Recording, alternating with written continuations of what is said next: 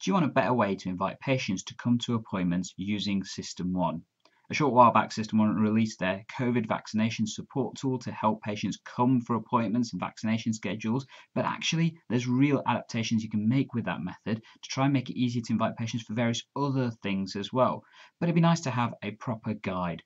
Well, in this episode, I'm joined by Dr. Ed Turnham from Norfolk and Waveney CCG. In fact, he's actually going to be taking us through it completely himself to show you how you can adapt the new SystmOne invitation system to make it work for your practice for things like phlebotomy and various other parts to really streamline access to your appointment book with your patients. It's a really cool episode, nice little guide coming for you. Hopefully you find it useful, and let's tech enhance your primary care and learning. Hello, my name's Ed Turnham. I'm a GP and I'm the clinical lead for digital strategy at Norfolk and Waveney CCG. Today, I'd like to show you how I'm using patient appointment invitations in SystmOne.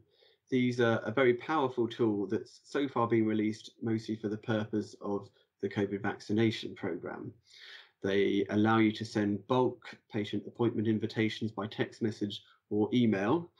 Each patient gets a unique invitation link so that when they book in, the system knows who the patient is. It authenticates them using their date of birth, and that goes straight into the appointment book.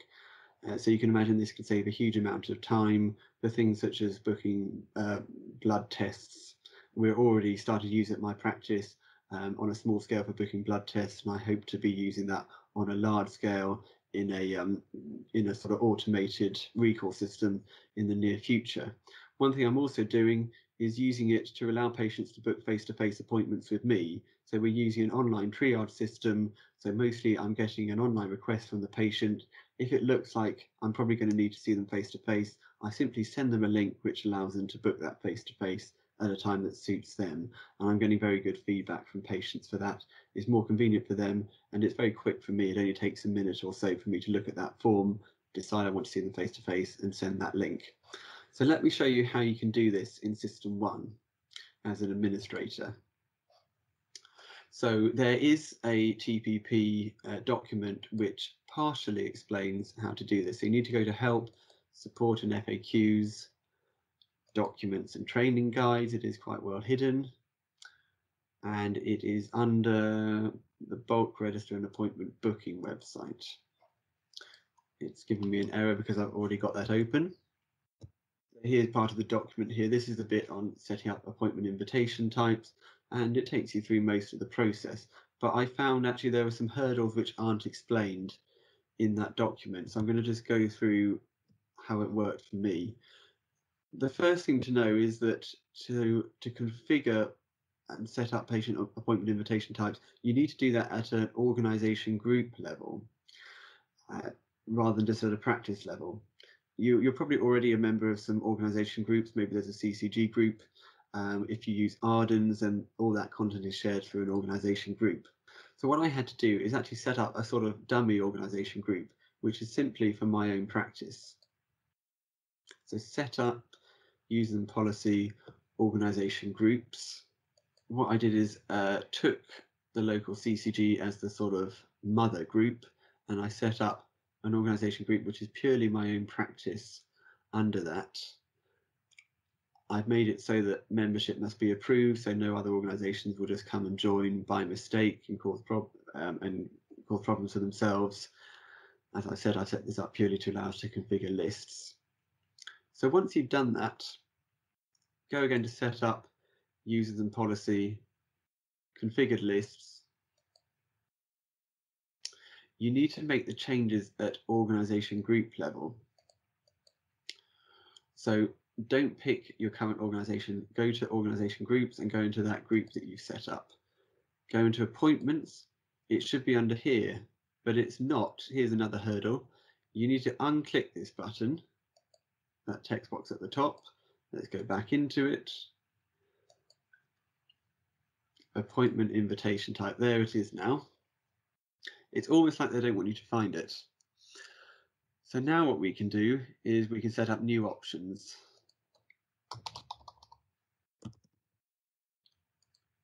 So I've set up a new option at the organization group level. We're still not done, so I need to go to my current organization and put that option into the list of allowed options. So we've already got these permitted options here. The two COVID vaccination ones are set up automatically by TPP. These are ones I've already added blood test and face-to-face with me. This is the one I've just added now. So you need to now configure this list. So you can either right click here and configure list, or you can click up here, configure list. You need to move this blood pressure one here into the list of permitted options. Now we're done with that bit. So you've got that list of options set up. Now the next step is to match that to a rota type. So again, go into organisation preferences here. It's under appointments, go to patient appointment invitation. At the bottom here, we've got these different appointment invitation types, and you can match those to different rota types. So you can see the blood test one here is that's purely permitted for the HCA clinic rota type. So I've had to tidy up our rotas so that all the HCAs have clinics that are of that type. You can also have more than one rota type matched to appointment invitation type. So we set up that new blood pressure one, we'd have to match that to a rota type 2. And at the top here, you can configure what slots can be used for patient appointment invitations. Now the drawback here at the moment, with the way it's set up, is that while you can configure which slots are permissible, these apply to all patient appointment invitation types. So for instance, if I were to want to have one patient appointment invitation type which is face-to-face with Dr. Turnham and another which is phone appointment with Dr. Turnham, if I were to have those both in the same rota type, that wouldn't work very well, because anyone I sent the face-to-face invitation to would also be able to see the phone appointment slots and vice versa, which would obviously be quite confusing for the patient. So that is quite limiting. It does mean you have to think quite cleverly about how you're going to use the system. There's no ability innately to filter according to staff member, which is why I've had to hack the system here by creating my own session type, which is purely for my own sessions. That can make it a bit complicated for the admin staff when it comes to creating the rotas, although to be honest, it's not that hard. So let's say we've done that. So I'm in my patient's record. If I want to send an individual appointment invitation, I've set up a link here. So what you need to do is configure the toolbar. Ideally do this at organization level. You're looking for patient appointment invitation, send a patient appointment invitation. There it is. Just move that onto the right hand side there. It's there already. We click on that. We choose the invitation type we want. So let's say I want to allow the patient to book in for face-to-face with me.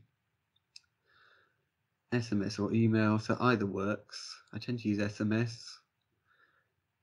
That adds the URL, but you need to add some accompanying text, otherwise they're not going to know what's going on.